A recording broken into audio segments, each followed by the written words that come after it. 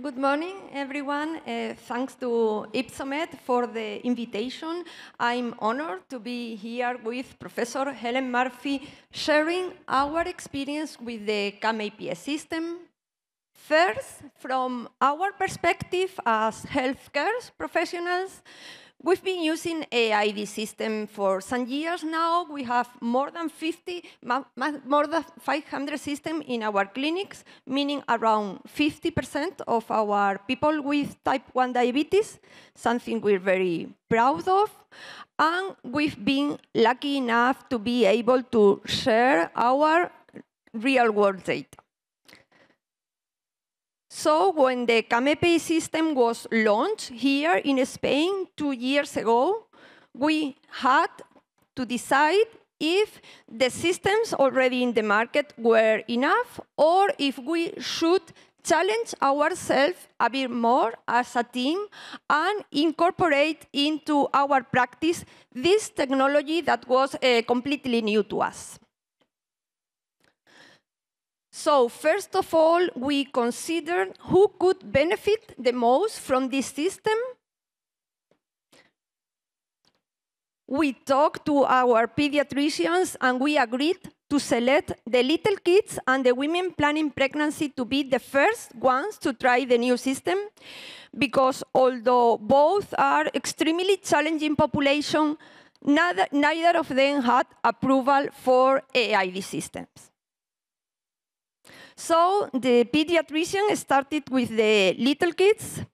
Of course, the parents saw the small size of the system as a huge advantage, especially in these tiny babies.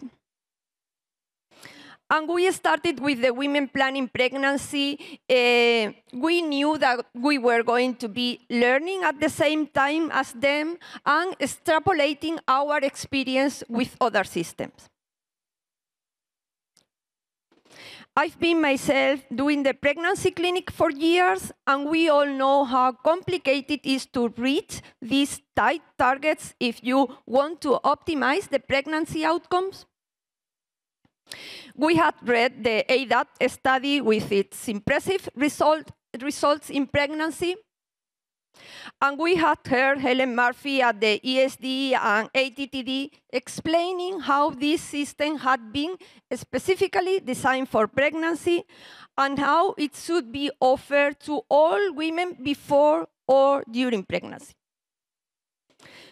Apart from other reasons, because this system gives us the option to set low glucose targets when needed, especially in the second part of the pregnancy. So we designed a protocol with what we call a pre-training session in clinic, where we check the phone compatibility and we download the app so the women can practice at home. And after that, the initiation session, normally in groups, if possible, where we explain all the details of the system and where we start auto mode. I said that this is a challenging population, but it's also a very motivated population. They were happy to be offered a system specific to pregnancy, and it was really nice working with them. So now, in total, we have initiated 32 systems, 60% in adults, 40% for pregnancy, in people coming from NDI, from pump therapy, or from other systems. And we presented our first experience at the ADA in June.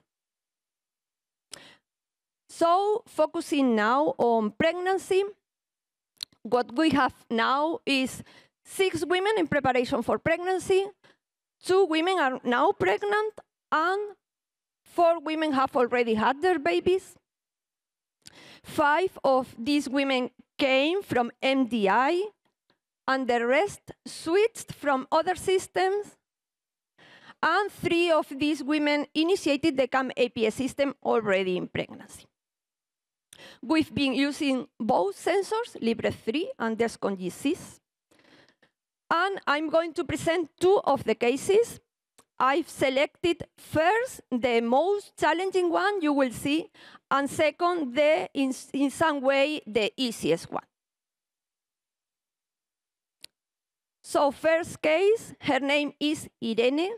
She is 22 years old. She's had type 1 diabetes since the age of 12. She had a history of recurrent DKA. On NDI, her time in range was 34%. GMI was 9.5%. She used the sensor only 43% of the time. Her glucose profile and her HbA1c, unfortunately, 14, 12, 10%. And she came to the clinic saying that she was 13 weeks pregnant. This was mid-August last year, and she was very, very upset and very, very scared. We decided to initiate the CAM-APS system as soon as we could. She learned very fast. She said that the app was so simple to learn. And this is when we initiated Automode. First, the previous days on NDI. And now in Automode, you see an impressive improvement in glucose control to go from 38% time in range, and this is gestational range now, to 62% time in range in the first 2 weeks of use of the system, 60% in the second trimester, and 65% in the third trimester. GMI was 6.5%. She had never had this glucose control before. Her glucose profile, very different to the previous one. And when we congratulated her on how well she was doing, she just said, "It's just that now with the pump, it's as if I wasn't diabetic anymore." This is when Irene had her baby. She was in Automode all the time, and she had a baby boy. His name is Miguel, 37 weeks, normal weight, no hypoglycemia. The second case is completely different. It was a planned pregnancy. Better, it was an extremely planned pregnancy. Her name is Jael. She's 33 years old. She's a primary care physician. She had been using a closed-loop system for 2 years. She had a history of 2 miscarriages, and she was planning a new pregnancy. So in this situation, we thought that the best option was to switch from the previous system to the CAM-APS system before pregnancy. And she went from an amazing 81% time in range with the previous system to an even more amazing time in range of 86% with the CAM-APS system. She got pregnant. You're going to see her glucose control during pregnancy. This is gestational range. First trimester.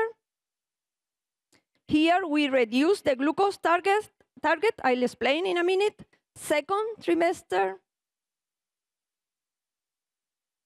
Third trimester. And 40 weeks. She was determined to reach the 40 weeks, and she did with an amazing 93% time in range. So excellent control throughout the whole pregnancy with no hypoglycemia. This is her daily detail, the ease of function, the boost function. We encourage the use of both of them during the pregnancy. The women are going to use them anyway, no matter what we say. One of the women said that the boost function was her favorite one because it helps control hyperglycemia very nicely. This is when Jael had her baby. Again, she was in Automode all the time. Now the nurses in the maternity unit understand that they have to let the women keep their mobile phones with them all the time. And she had a baby girl. Her name is Vera, 40 weeks, normal weight, again, no hypoglycemia. Regarding glucose targets, what we did with Jael was to go from 95, 90 milligrams per deciliter before pregnancy and in the third trimester. Normally we use more than one target per day, to 85, 80 milligrams per deciliter in the second part of the pregnancy, and to go back to higher targets after the baby was born. Actually, with Jael, it had been a bit different. We had been a bit less aggressive with Irene than with Jael, because Irene was our first pregnancy, and it took us some time to learn and to feel comfortable with low targets and to see that they are safe and that the risk of hypoglycemia is very low. So, summarizing the settings in both pregnancies, we were progressively reducing glucose targets and carb ratios and adjusting body weight. And after the baby were born, we did exactly the opposite, to increase glucose targets, to increase carb ratios, and to adjust body weight. And these changes after the babies are born are very important to avoid what happened to Jael, that she forgot to increase the target after the baby was born because she was busy with the baby and she only realized it when she started having hypos. What we do now is to teach the husbands, the partners, how to change the settings in the app. And they like that because they feel involved and they feel that they are being helpful. And finally, our outcomes. The nice comments we've had from the women: thanks to my new system, I'm enjoying this pregnancy. It gives me peace of mind. This pump has changed my life. Our babies, you know Miguel and Vera. We also have Paula and Elena, all born with normal weight, healthy babies. One of the husbands said, I think this way of managing diabetes is very clever. I'm sleeping better myself. And this specific comment from one of the nurses in the maternity unit, even though she didn't know much about closed-loop systems, she said, after examining one of the babies, she said, this child is better than if her mom didn't have diabetes. And this single comment for her mom and also for us as a team meant that it had all been worth the effort. And with that, I think we've covered our exciting journey with the CAM-APS system. To conclude that we have to overcome clinical inertia and get out of our comfort zone, that the best way to learn how to use any technology is by actually using it, and that I really believe we need to give choices to people with diabetes and to adapt to their needs and circumstances. Thank you very much for your attention.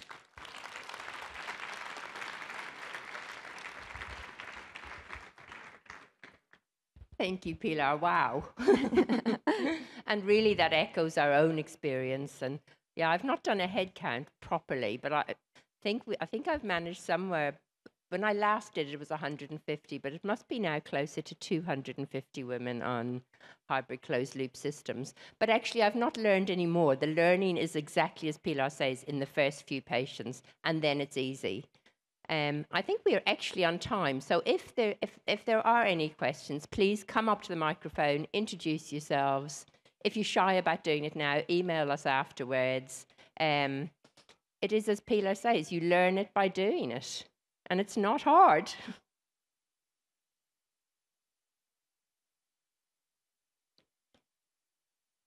Anyone brave enough to come up and ask a question? Yeah, please come to the mic. Is there a cost involved of using the app, or is it free to the user? It depends really on what. So the question was, is there a cost involved in using the app? So our planned implementation across the NHS in the UK is that we will have a cost that is for the entire system. So that will include the pump, the app, the sensor, and the phone. And we know from the concept trial that just using CGM alone saves the NHS approximately £24 million per year. The treatment difference with hybrid closed loop is many-fold greater. So we expect any cost to be trivial compared to the cost savings. And, you know, yes, we can cost things like neonatal care unit admissions. We cannot put a cost on some of the experiences that Pilar has just mentioned. And, you know, we cannot put a cost on saving babies' lives. We've estimated how many babies' lives would be saved per year, and it's between 90 and 100. Yeah, you can't put a price on that. Hello, Carmen Quiros from Barcelona. Thank you for your presentations. They are very interesting. And I have a practical question for Dr. Murphy. Do you use Dexcom 1 or Dexcom G6 or Freestyle Libre, especially in pregnancy? Do you have experience with both? There are any differences? Yeah, so, I mean, the question is, are there any differences between the sensors? I mean, I can't give you a good answer because in my clinic, we exclusively use the Dexcom G6. Pilar has used both, so maybe you want to comment? Our experience is very little to compare. Actually, some of the women switch from one sensor to the other, depending of the phone compatibility and so on, but we don't have data enough to compare. If there are no other questions, then yes, I'm delighted to draw this session to a close. We will be talking more about pregnancy-specific hybrid closed loop in the Diabetescare special tech session at 1:30.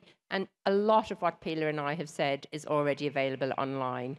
So yeah, overcome your clinical inertia. This is not difficult, and it is life-changing for our patients. And it is an enormous privilege for us as healthcare professionals to do what we do in this era of ever-improving technology. So good luck, enjoy using it in your clinics, and make a real difference to the lives of women and babies. Thank you.